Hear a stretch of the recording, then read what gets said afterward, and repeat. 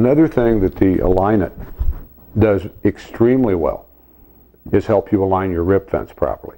Most of us either want our fences perfectly parallel to the blade. Others, like myself, like it a little bit open.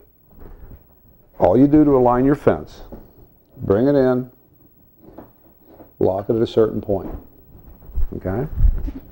Come as close to the front as you possibly can. Now make sure you've got those spring plungers both in the groove.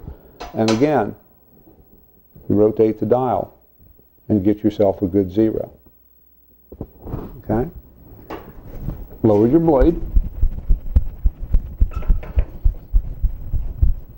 And as you move that dial indicator along, it's going to show you exactly how much you're in or out with your fence. Now again, if the reading goes positive above the 0, then your fence is kicked in on the backside.